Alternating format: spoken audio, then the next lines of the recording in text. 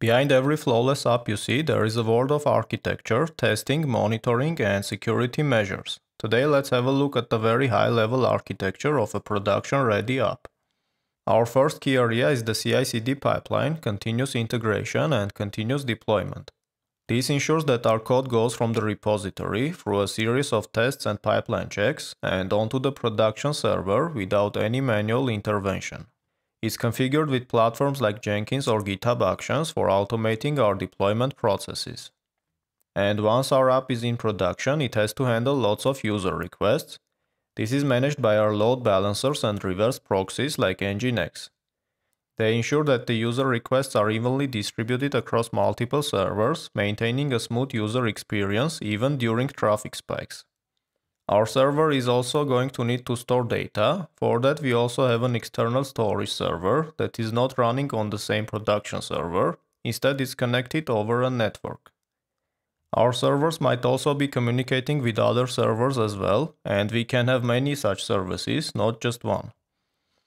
To ensure everything runs smoothly, we have logging and monitoring systems, keeping a keen eye on every micro interaction, storing logs and analyzing data. It's standard practice to store logs on external services, often outside of our primary production server.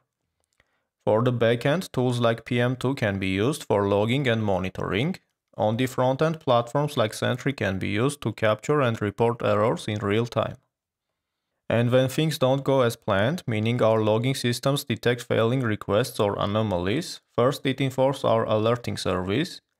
After that, push notifications are sent to keep users informed, from generic something went wrong to specific payment failed. Effective communication ensures users aren't left in the dark, fostering trust and reliability.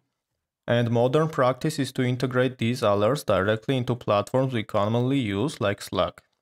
Imagine a dedicated Slack channel where alerts pop up at the moment an issue arises. This allows developers to jump into action almost instantly, addressing the root cause before it escalates. And after that, developers have to debug the issue. First and foremost, the issue needs to be identified. Those logs we spoke about earlier, they are our first port of call. Developers go through them searching for patterns or anomalies that could point to the source of the problem. After that, it needs to be replicated in a safe environment. The golden rule is to never debug directly in the production environment. Instead, developers recreate the issue in a staging or test environment. This ensures users don't get affected by the debugging process. Then developers use tools to peer into the running application and start debugging. Once the bug is fixed, a hotfix is rolled out. This is a quick temporary fix designed to get things running again. It's like a patch before a more permanent solution can be implemented. If you're curious about how to scale these architectures to handle even larger user bases and even more complex systems, make sure to click on this video where we dive into the system design concepts and scaling mechanisms.